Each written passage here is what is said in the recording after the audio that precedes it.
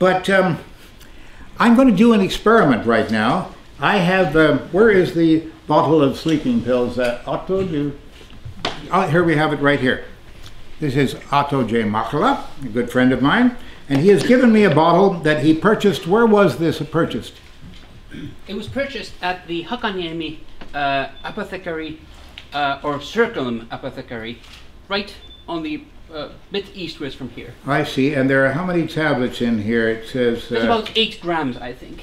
It says 20 grams altogether. That was the larger one, yes. Yeah, that was, all right, but it's full of pills, full. Very, very, very tiny pills. And this is Arsenicum album. Ooh, that sounds deadly, doesn't it? Well, it's made with arsenic, you see, and that sounds deadly. I am going to, I have a glass of water here. This bottle is brand new. Here are some of the pills, and the dose is 2 pills as needed. I see. Well, I don't need all of these, but there's at least 20 or 30 of them here. Well, they're very sweet. Yeah. Let's continue on. Why not? Yes. I'm sure I have an overdose by now, but let's be sure.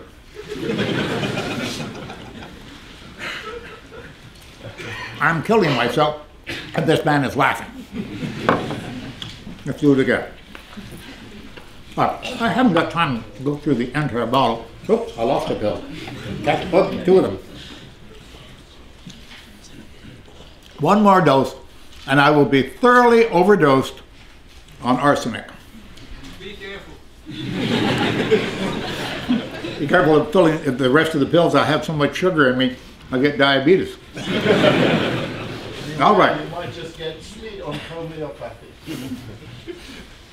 Very true. Now, I have just taken what should be quite a fatal dose of arsenic. I do love arsenic. Now let me describe to you just what homeopathy really is. This takes some concentration. Homeopathy was come up with about 400 years ago by a man named Hahnemann, who lived in Switzerland, and his idea was that there are vibrations set up in a glass of water. If you showed these people a big basket full of vibrations, they wouldn't know what they look like. They don't know what the word means at all. Oh, vibrations, that's a good woo-woo word. That's modern age. Oh yes, this is the new thing. The new age technique of vibrations. They don't know what vibrations means at all, these poor people. But the interesting thing to me is that Hahnemann came up with this idea and then did what he called provings. The way you do the proving is well, first of all, you take 1 part of the original substance and you dilute it in 10 parts of water, but you have to do it by tens. This is very interesting. 10 is the magic number in homeopathy. Now, this is an exact description. You may never have heard this detailed description before, but bear with me. You take 1 part of the active substance, whatever it is, you put it in 10 parts of water, and then you have to success it. And that means shaking it up 10 times this way, 10 times this way, and 10 times this way. That's in 3 dimensions, as you see. Then you take 1 part of that water and you put it in 10 parts of water again, and you success it again, 10 times in each direction. This is a slow and very boring process, I can assure you. You keep on doing that until you reach the concentration of the medicine here. And this is put on sugar pills because it doesn't really matter how you administer it as long as you get it into your body, you see. And they start at a dilution of 30. The dilution of 30 means 10 to the power of 30 parts of water and 1 part of the original substance. Now that's well beyond Avogadro's limit, which is 10 to the 23rd. If you know what Avogadro's limit was, he was a very difficult man, apparently. And he said that if you keep diluting something down to 10 to the power of 23 parts of diluent, as opposed to the original substance, that you will only have the chance of there being 1 molecule or atom of the original substance there. So by the time you get to 10 to the 24th, you have one chance in 10 of there being one molecule. I know this sounds complicated, but it's sillier than it is complicated, I can assure you. So they like to start at a concentration of 30. Wow.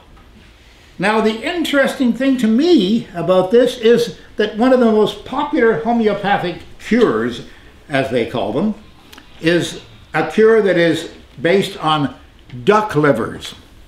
Now this is not popular with ducks, but if you have one duck liver, that would be enough duck liver at that dilution to make homeopathic medicines that would fill the entire solar system and then a little bit beyond. That's a lot of medicine. A lot of medicine. A big sphere with the sun at the center and the orbit of Pluto, it used to be a planet, remember? Way at the outside and a little bit more than that. That's how dilute this substance is, and that is what homeopathy is all about. It sounds incredible, and it is incredible. But the rule of homeopathy that will really surprise you, I hope you're ready for this. I'm glad you're all seated because you'll fall down in surprise. The more dilute it is, the stronger it is. That's incredible.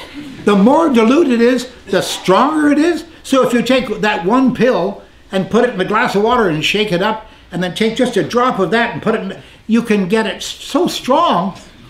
I mean, you'd think, well, a whole crowd of us went out on a plaza this morning, and we all took a fatal dose of sleeping pills and arsenic as well. And I'm a little drowsy, but not all that drowsy, I assure you. I think I'm going to live to a ripe old age. I'm only 81 at the moment. I've got a long time to go, even though I do this at every one of my lectures. Now, the rule about it being stronger, the more dilute it is so incredibly ridiculous that it is hard to believe that anyone came up with this. As a matter of fact, in Fort Lauderdale, Florida, where I live, we had a very sad thing happen the other day. A gentleman who depended on homeopathic medicine died of an overdose. He forgot to take his medicine.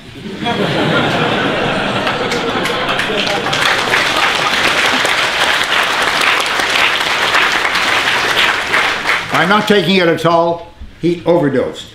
Now, the word that appears on all these bottles and all these cartons and whatnot of homeopathic medicine, the big word is natural.